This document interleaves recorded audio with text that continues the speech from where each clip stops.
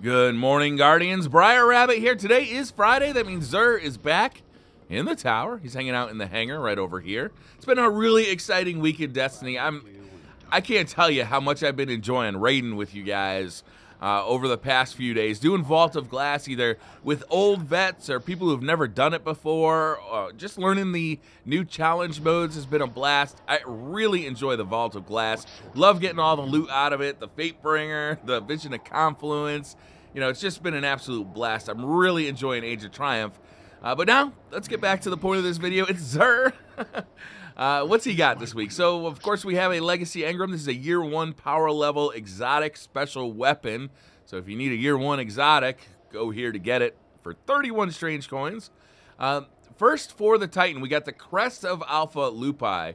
The main perk here is Keeper of the Pack. Revive fallen teammates and be revived faster. That part of this perk got nerfed, I think it was a year, maybe a year and a half, maybe even 2 years ago. It used to be that you could sprint past a fallen teammate and hold down the revive button, never stop, and he would pop up as you ran by. They nerfed that. It takes longer to revive it, even if you're running Keeper of the Pack exotic. So that utility has been nerfed somewhat. It still is a little bit faster than normal, but not nearly as big a difference as it used to be. However, supers generate an extra orb is actually pretty useful, especially, I think, in PvE. You know, let's say you're a Bubble Titan and you're popping a bubble in the Templar portion of the Vault of Glass raid.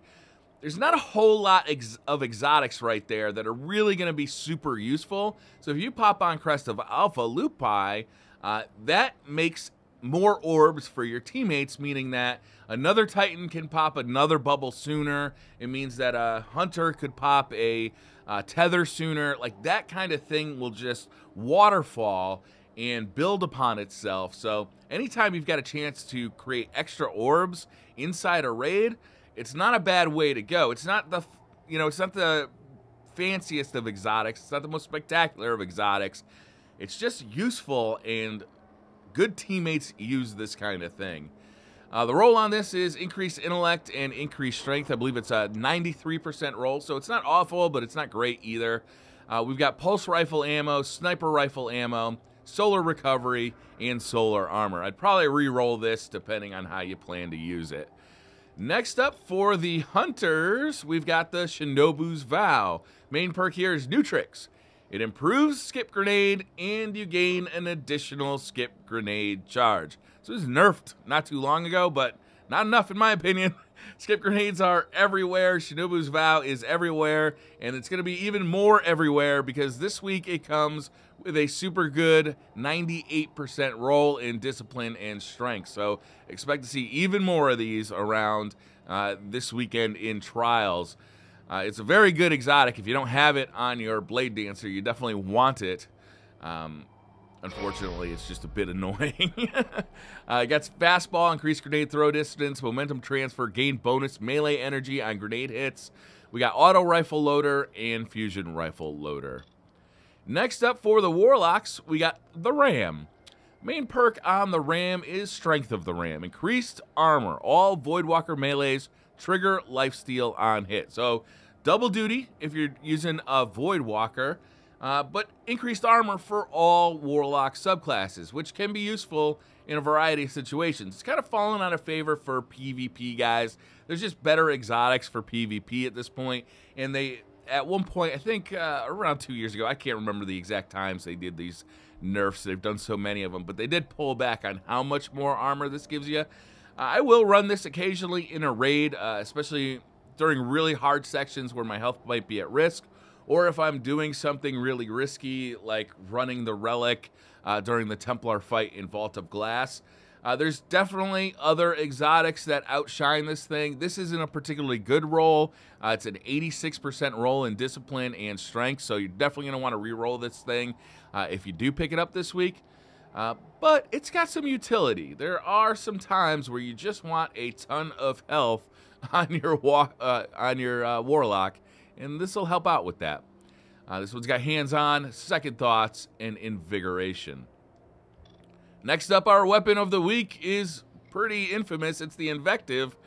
Main perks here are full auto, Ecurized ballistics, field choke, linear compensator, final round, quick draw, fitted stock, send it, and the main perk is Invective. This weapon regenerates ammo over time, making it a pretty popular choice these days in the Crucible because of how difficult it can be to keep your special ammo. Basically, every time you die, you lose special ammo. If you don't have a chance to get to a special ammo brick in the new Crucible, the Invective will eventually start to spawn ammo directly into it, which can be useful.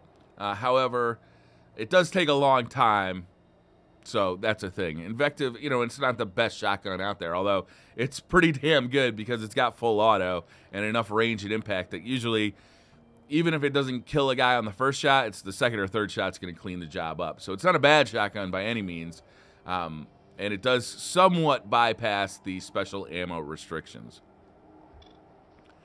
All right, next up, we got the weapon bundles. This week, we've got the Invective back, and it comes with Storm's Reproach. So you can either buy the Invective for 17 strange coins or buy the Invective plus the Storm's Reproach ornament, which is actually pretty cool. It kind of crackles the thing up. It almost looks like a volcano. You can do that for 30 strange coins and 25 silver dust. Or you can buy Truth and Heart of Gold, which just turns your Truth gold. You can buy the rocket launcher and the ornament for 30 strange coins and 25 gold dust. Of course, we got curios, we got plasma drive and stealth drive to turn your blue rare sparrow into legendary and change the color of its contrail. We've got heavy ammo synthesis. You should be buying this right now if you're raiding. Have full stacks of heavy ammo.